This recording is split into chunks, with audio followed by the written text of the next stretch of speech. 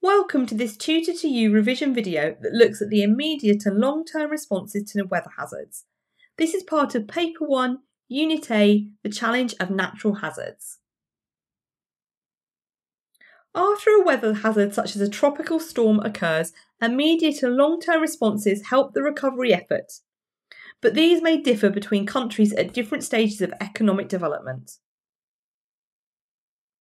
Immediate responses are the aid and assistance that are given within the first few hours or days following a disaster.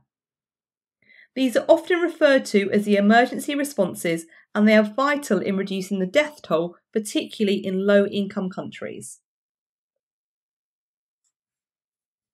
Immediate responses include evacuating people following a warning.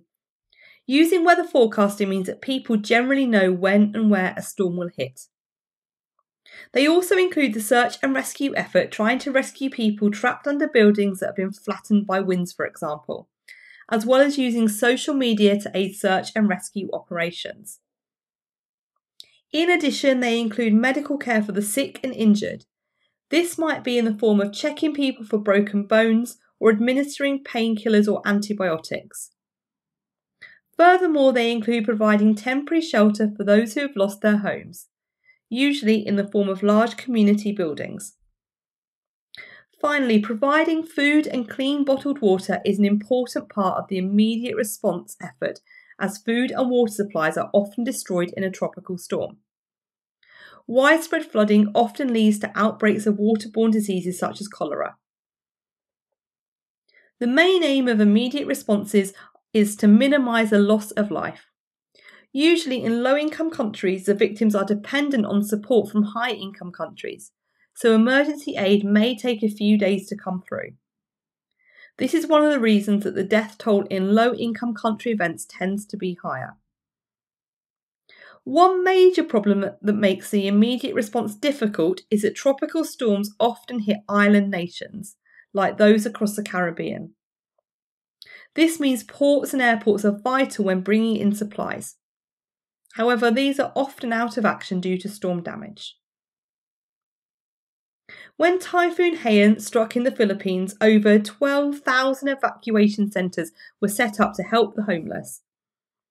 The UK government sent shelter kits which could provide emergency shelter for a family, and French, Belgium and Israeli field hospitals were set up to help the injured. Long-term responses are those that take place in the weeks and months after a weather hazard event. They focus on rebuilding and reconstruction of areas that have suffered extensive damage. The aim is to help people return to their normal lives as quickly as possible, but to also reduce the risk of damage from natural hazards in the future. On screen there is an image of an electricity company trying to restore power after hurricane damage. Long-term responses include restoring essential utilities that have been affected by the tropical storm. For example, repairing gas mains and electricity cables to ensure that energy sources are restored, as well as repairing water pipes to make sure that people are not without a supply of drinking water for too long. Buildings have to be repaired too, or completely rebuilt. This includes both domestic and commercial properties. There is also the repair of transport infrastructure, including roads and railways, as well as reopening ports and airports. This is extremely important as damaged infrastructure makes it very difficult to bring in emergency supplies. The process is very costly, so it can take years to happen in LICs. Another response is working to rehome people who are living in temporary accommodation. 3 months after Hurricane Katrina hit New Orleans in August 2005, over 50,000 families were still living in temporary housing. So this process can take a long time.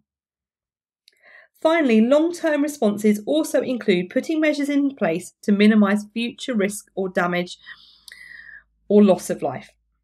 This is through monitoring, prediction, protection and planning. In terms of tropical storms, this might mean building higher seawalls to hold back storm surges or building concrete cyclone shelters in low-income countries. That concludes this Tutor to You revision video focusing on the immediate and long-term responses to weather hazards. Thank you for watching.